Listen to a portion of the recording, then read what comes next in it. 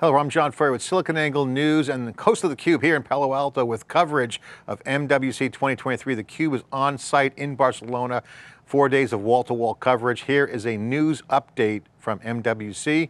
And in the news here is Google. Google Cloud targets cloud native network transformation for all the carriers or cloud service providers and the communication service providers. They announced 3 new products to help communication service providers, also known as CSPs, build, deploy, and operate hybrid cloud native networks, as well as collect and manage network data.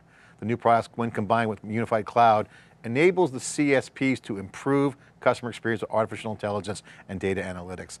This is a big move because 70% of communication service providers are expected to adopt cloud native network functions by the end of this year, making it a big, big wave. One of the key features of Google's products is the telecom network automation. This cloud service accelerates CSP's network and edge deployments through the use of Kubernetes-based cloud-native automation tools. It's managed by a cloud version of open source Nefio, project that Google founded in 2022.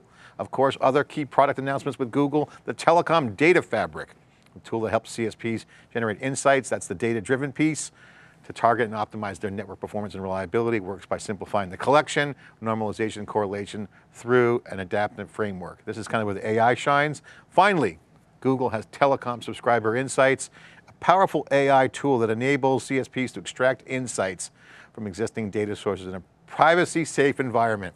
Let's see if this is better than Bing search, we'll see. But CSPs are moving to the cloud across all channels. This is a really important trend as cloud native scale, AI, data, configuration, automation, all come to the edge of the network.